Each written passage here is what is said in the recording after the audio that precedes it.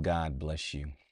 I'm here with a warning because the Lord is gracious. God is full of mercy. He is full of compassion. And while this warning is to a specific individual, in case you're wondering why it is the Lord has prompted me to share this publicly, is for the rest of us to pray and for the rest of us even to repent for our criticism, our judgment, and our lack of prayer for certain people, specifically in this case, Sean Combs. And I'm just going to go into this word after I pray, and I'm going to get out of here. Father, in the name of Jesus, I thank you for the oracle of God, the opportunity to speak what you are saying into the earth for the good of your people and for the building of your kingdom. Glory to your name. May the words of my mouth and the meditations of my heart be acceptable in your sight, O Lord, my strength, my redeemer, my dwelling place. May I do all of this for you in the name of Jesus. Amen. Amen.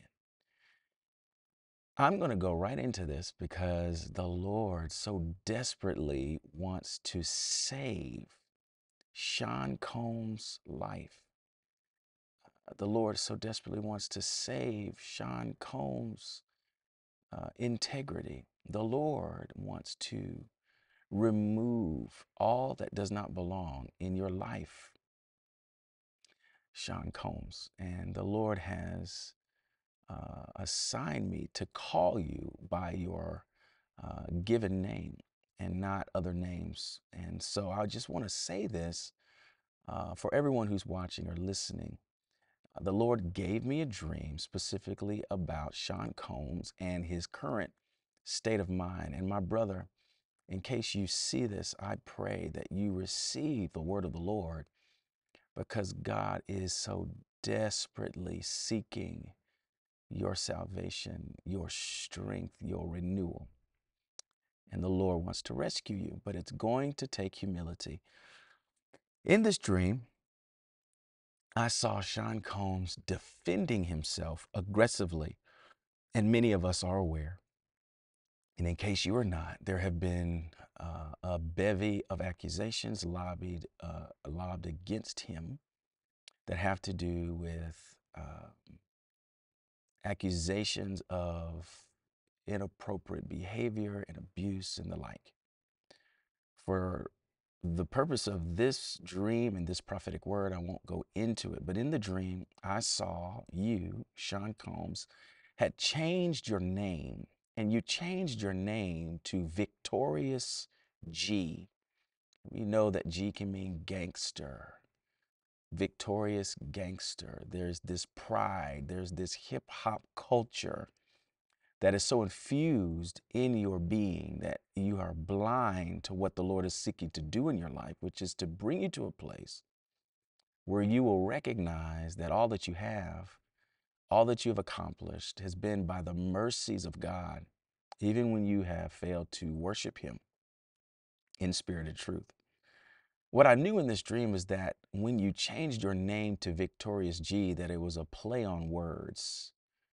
We remember your most famous and influential protege, Notorious B.I.G., and it was a move in the dream for you to closely relate yourself to him as if to benefit from his legacy and for people to be reminded of who you are with regard to his career and his ascension and his meteoric rise in the hip hop community, so that it's almost like a reputation washing that you seek to do here. And the Lord is warning you that that is not enough, that the washing that you need is going to be through the blood of Jesus.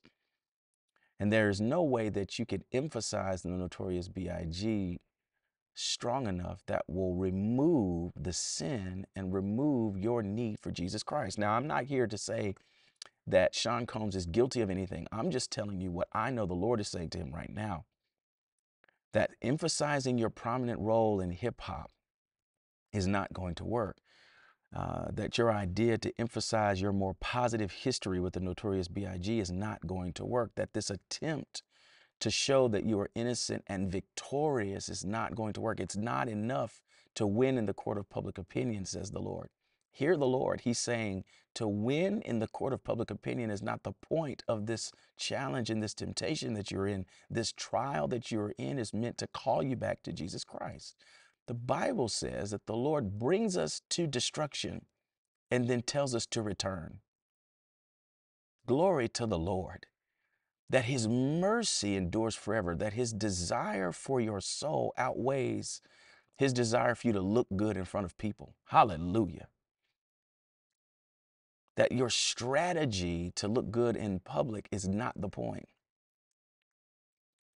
To use the notorious B.I.G.'s reputation to wash your own by association might seem like a good, strong legal counsel, a great idea. But the Lord says, are you looking at this spiritually? Are you concerned as much as he is for your soul condition?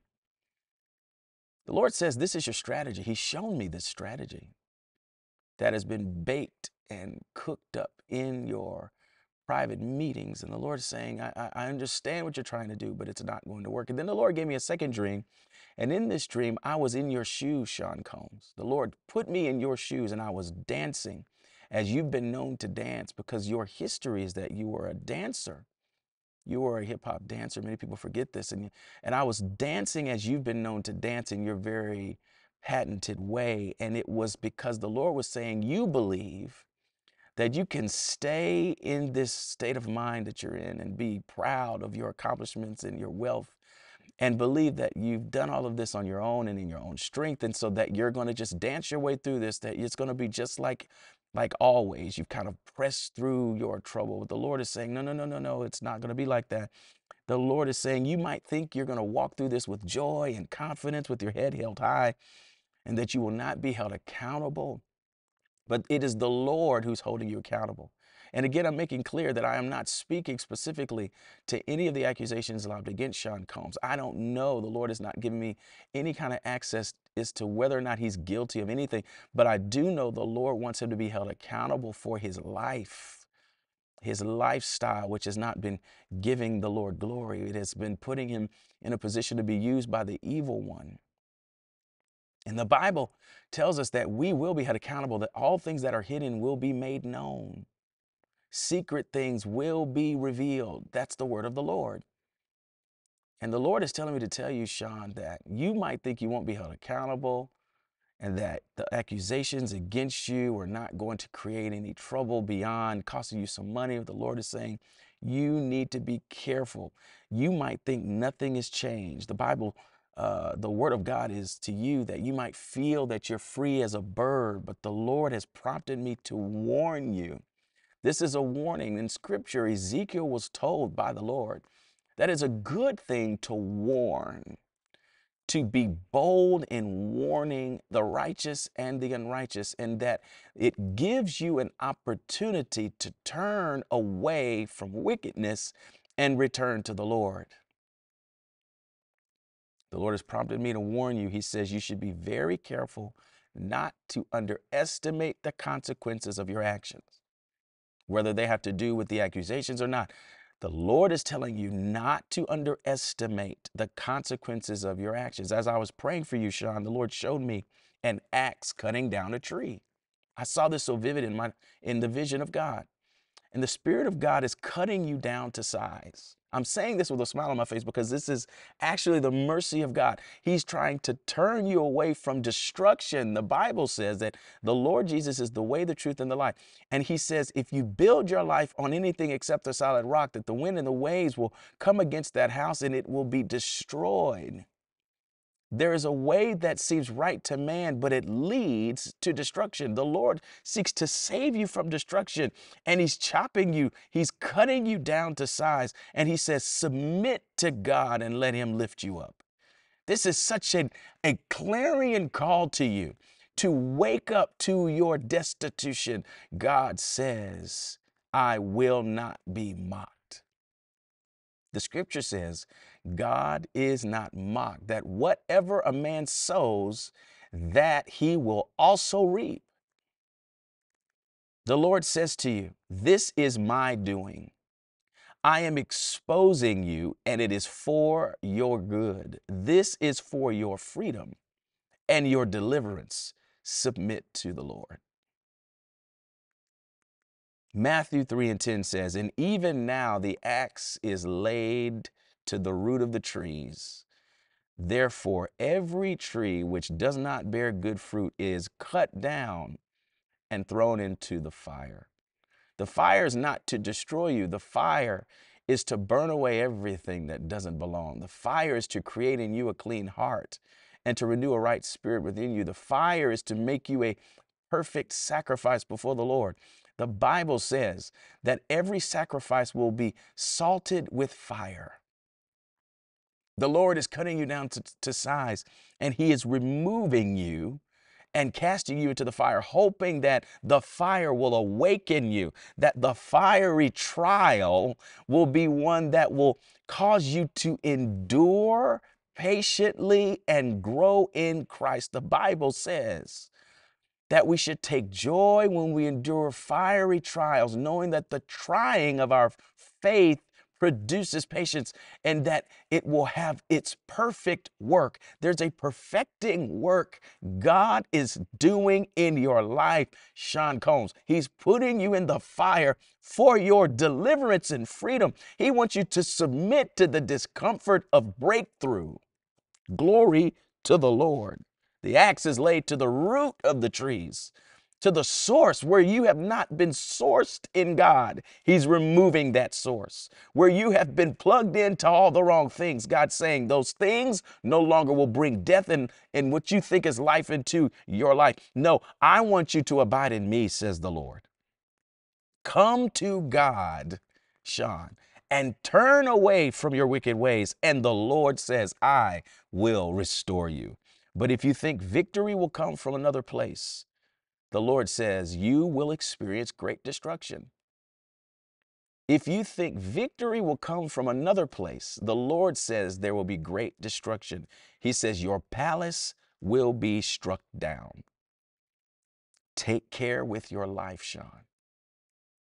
Take care with your life. Take care with your life and your words. The Lord is speaking to you right now. This is the word of the Lord to you. For those of you who are not named Sean Combs, I pray you will lift this man up in prayer and you will not take on the mouth of perversity, according to the scriptures, that will put away from us the mouth that speaks perverse words, that we will have compassion on this man and pray for his breakthrough. I believe the Lord wants to do great work in his life. Glory to God. Glory to God. I'm going to pray for you, Sean. And I'm going to ask the intercessors to be praying for you as well. And God, I thank you for laying the axe to the root. Oh, God, we pray now that you have your perfect will done in his life, that Sean Combs will recognize you're cutting him down to size for his good. It is good that I was afflicted, says the word of God, that I might learn your statutes. Oh, many are the afflictions of the righteous, but the Lord delivers him out of them all. This poor man cried, and the Lord heard him and delivered him from all of his troubles. There's a crying out that the Lord is seeking for Sean Combs, God, and I pray that he will cry out to you. Hallelujah. God, show yourself faithful and glorious in his life. In Jesus' name, amen. And the people of God said amen. I praise the Lord for his mercy and his truth. It is by the Lord's mercies that we are not consumed. Hallelujah. They are new every morning. Great is your faithfulness to us, oh God. Pray for this man. And I pray that he does see this word, because it is the Lord God speaking. And even if he doesn't see it, it's been released into the atmosphere. And by faith, we're going to pick it up and pray that he hears the voice of the Lord. This is the Lord's doing, and it is marvelous in our eyes. May the Lord bless you and keep you. May his face shine upon you and be gracious to you. May he lift his countenance upon you and give you peace. Bless you, and we'll see you again. Bye-bye.